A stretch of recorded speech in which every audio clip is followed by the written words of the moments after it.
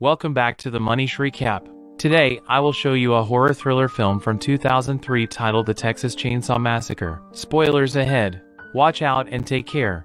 5 friends arrive on the scene as the film starts. They are going somewhere to attend a concert.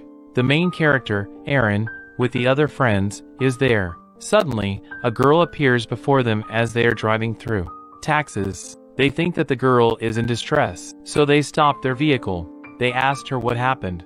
"Are you alright?" That girl continues to walk without giving any response. Afterwards, Aaron goes to see that girl after getting off the vehicle. That girl is uttering that he is a bad guy. They think of her as disturbed and give her a lift when they cross the slaughterhouse. Then that girl tells them you are going the wrong route. Then she forcefully tries to stop the vehicle, and their friend the driver brakes the vehicle. That girl is continuously crying and says he is a bad guy. He ended everyone. She also tells them, "You're almost done saying it." She keeps a gun in her mouth and shoots herself. Witnessing it, all are afraid and upset. Immediately, they come out of the vehicle. They are unable to think of what should be done with a dead body. Should we inform the police or not? After some deliberation, they favored visiting the police. But how could they know that they were going to bark up the wrong tree? They observe a gas station, and they go there, and they reveal everything to the owner of the gas station. And that lady contacts the police. She says to them, "You will have to go to a mill there. You can meet that police officer." They felt uncomfortable, but they had no other option. They moved to that mill but did not meet that police officer. The most shocking thing is that this mill was completely abandoned and they were waiting for a police officer there. Suddenly, they glimpse something there. While checking, they encounter a little boy. That kid tells them that a police officer will not come here because he is at his house. Aaron and her friend leave the police officer's house asking for the address of that kid. They search the house, but they encounter an old man there. That old man tells them this is not that police officer's house, but I can contact that police officer helping you. But only a girl can enter inside, and Aaron's friend waits outside. When the old man contacts the police officer, Aaron tells him everything. A police officer says, "I will be there within half an hour." Aaron begins to leave after contacting that old man. He asks for help from Aaron, and Aaron helps that old man. It was a long time ago that Aaron went inside, worried. Her friend also moves inside. Aaron's friend starts searching for her. Then the movie's antagonist named Leatherface attacked him with a hammer coming from behind, and he dragged him into a room coming from outside. Aaron notices that there is no sign of her friend.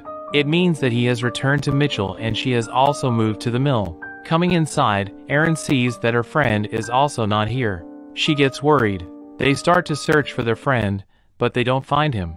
They get family photos in the car. There was also the photo of that girl who was a hitchhiker. They don't find their friend even after the search. Aaron and her friend again visit the old man's house in search of their lost friend. Aaron observes that the old man is sitting outside the house. She confuses the old man while conversing, and Aaron's friend goes inside during this time in search of his friend. That boy goes in such a room where human skins are hung everywhere. All of a sudden, he notices a box there and hears a sound. Aaron also comes there. That old man witnessed them. He loses his temper, catching the sight of Aaron's friend. He says, "Come on, boy, bring it." Meanwhile, Leatherface appears there, catching a chainsaw as he receives this message. They began to run, seeing him. Aaron successfully escapes, but Leatherface dismembers her friend's foot, taking him into the basement. Leatherface hangs him on a meat hook. He sprinkles salt on his dismembered foot to paint him after hanging. Then he wraps that foot with paper. Here it is shown that Leatherface had peeled the face skin of Aaron's missing friend, and he was making a mask of that face skin. Here, the real face of the Leatherface is exposed as he removes his mask. It appeared to be heinous. Aaron sits in her vehicle and starts coming into the mill, but it was not starting. In the meantime, a police officer also approaches. They're looking at him.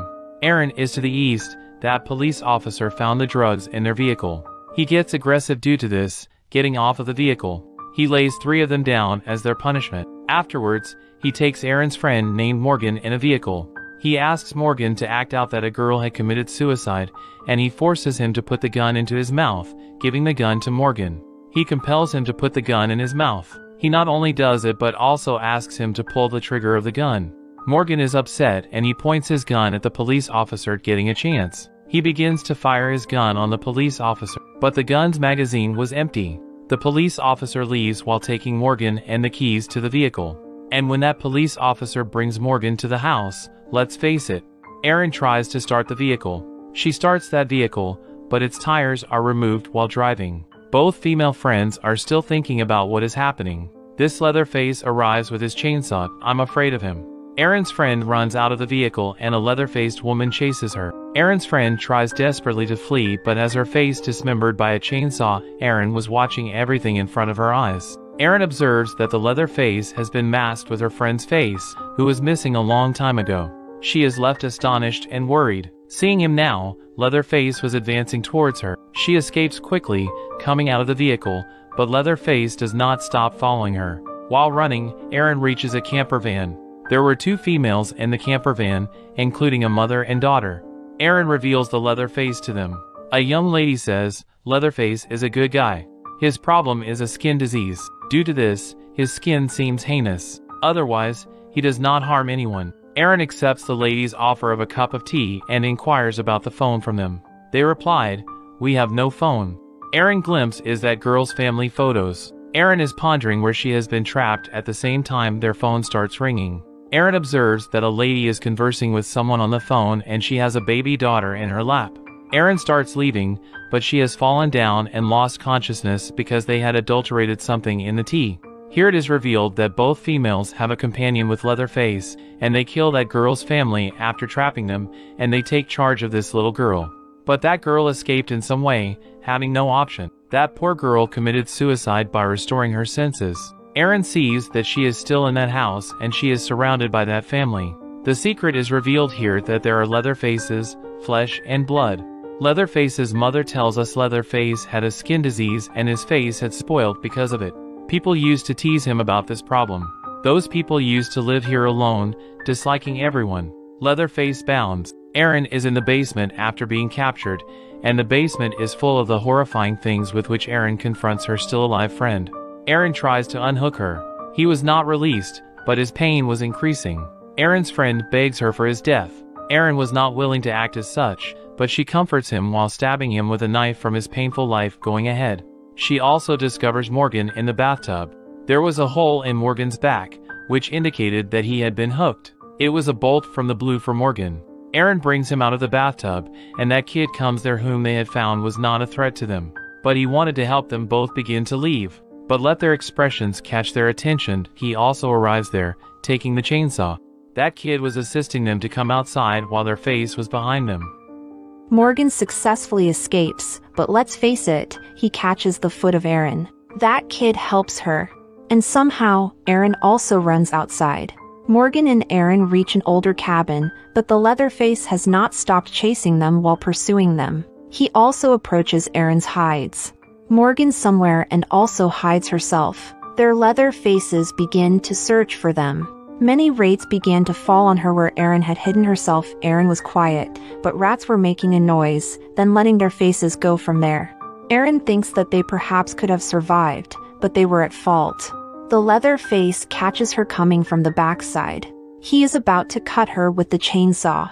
Morgan rescues her, coming to their Leatherface again, hooks Morgan there, and Erin escapes in fear as Leatherface begins to pursue her while running. They reach a fence. Erin succeeds to cross it, but Leatherface's foot is caught there. That chainsaw turns on his foot, leaving him injured. Erin arrives on the road and asks lift from a car driver. But that car drives away without helping her. And Erin begins to run ahead. While running she comes before that slaughterhouse and she goes inside. But Leatherface had also approached their saving from Leatherface. Erin hides in a large piece of beef, but it is in vain because the Leatherface cuts it with a chainsaw. She hides in a cabinet, picking a cleaver as her Leatherface comes before her. She dismembers his hand, attacking with the cleaver. Many times, being wounded, the Leatherface falls down. They're coming out of there. Erin stops her truck as she goes on the road. The truck driver gets her in the truck, seeing her in trouble. Erin knows that he is moving towards the gas station. Erin says to him, "You are choosing the wrong way," but he does not stop. Erin was in the same situation as the girl at the beginning of the film, but he fought bravely to stop him. But it was too late, because he had reached the gas station. Then Erin also gets off the truck, along with him peeping through the window. She also sees that baby girl and they all move there, leaving the baby lady alone. She does not find the baby as she returns back because Aaron had escaped with that baby. The trucker checks his truck going there, but he does not find her there because she was seated in the car, and she strikes the trucker with that car. She reverses the car instead of driving away, and she crushes the trucker into death. Aaron had rescued that baby girl, and she was also with her. Aaron was leaving excitedly, but 𝗙𝗏𝗃 attack them with a chainsaw. They're saving her. She escapes from their leather faces, who were looking at her departure. He was in a rage. Aaron fortunately rescues the life of that baby girl along with her. The movie concludes here with the survival of both. Thanks for watching.